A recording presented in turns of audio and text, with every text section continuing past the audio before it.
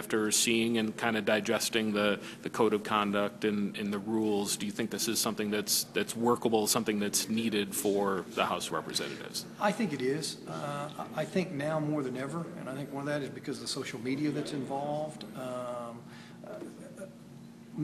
Mischievous activities that are performed by members of the legislature can be found a lot quicker and reported a lot quicker. And for nothing else, it helps protect the member from false accusations that might appear. And I think that's very important in today's world, is being able to answer any type of allegations that might be false, because it does spread so quickly on the social media. It would actually be an opportunity for a member to come in here and say, hey, I've been accused of this, let's clear the air because I want to have my story be told. And so it gives an opportunity for them to vindicate themselves on certain levels. How much information will the public actually know? It appears there's quite a tight confidentiality rules involved. There are, and I think that's important, and that's why I was curious how the Oklahoma Ethics Commission does it when there's an ethics violation from the election standpoint. You've got to have a set of eyes look at it, I think, and determine whether it merits any kind of action. And so that's why I'm particularly pleased that the committee will have the first opportunity. Actually, the chairman and vice chairman of different parties will be able to look at the accusations and say, there's no merit to this. This is as far as it needs to go. You know how this building works, and there's bound to be leaks, possibly by the person who is making the allegations. What do you do in that case when the press finds out that, you know, Danny Morgan is being investigated? The thing I like is the penalties that we put on that. You have to sign a sworn affidavit that these are true facts with the penalty of perjury attached to it, so that if someone's going to make an accusation, they have to think very long and hard that this is in fact an accurate. I'm not just mad at the individual, or I just don't want to get back with back at them against something, but I really do believe this is a violation of the code of conduct that needs to be addressed by the commission, the committee, as well as maybe even the full membership.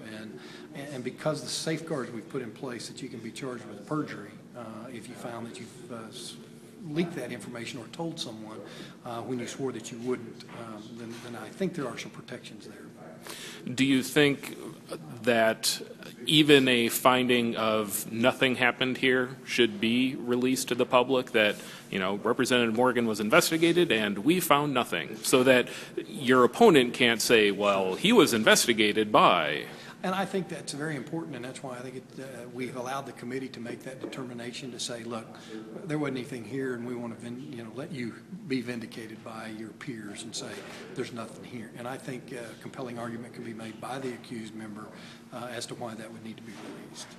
And you brought up a kind of case that could theoretically affect you, in that the jurisdiction is within 1 year of the event happening, and a member having been a sitting member at the time, but theoretically if you were to do something in the next 6 months, you could be brought before the commission, or at least your case, a year from now. And when I first read that provision, I thought, why are we trying to punish a member who's no longer here when the only punishment that can be rendered is something that deals with the House of Representatives? But I thought Chairman Bands made a very good point, and there are many of the members of this body who run for other offices, county commissioner, go back to their local counties and run. I think that would be information that the voters should know, that in the last year or 6 months, even last day of their service as a member of the House, they had a serious misconduct violation and didn't think anyone would hear about it. And so I liked the idea of being able to hold us accountable up to the very last moment that we're in this building for what we do. And this is a way to do that. And finally, Chairman Band said at the beginning, this is going to be a long process. We're not under a time frame here. Do you think, obviously, the code and the rules aren't going to be in place for the start of this session, but will there be something, do you think, that you'll be voting on in your last session as a member?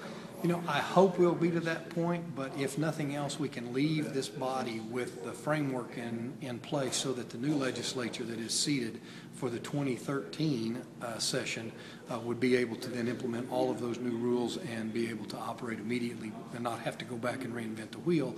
That those of us in this 2012 session will have the groundwork laid and the procedure established and then formally adopted in 2013 if necessary.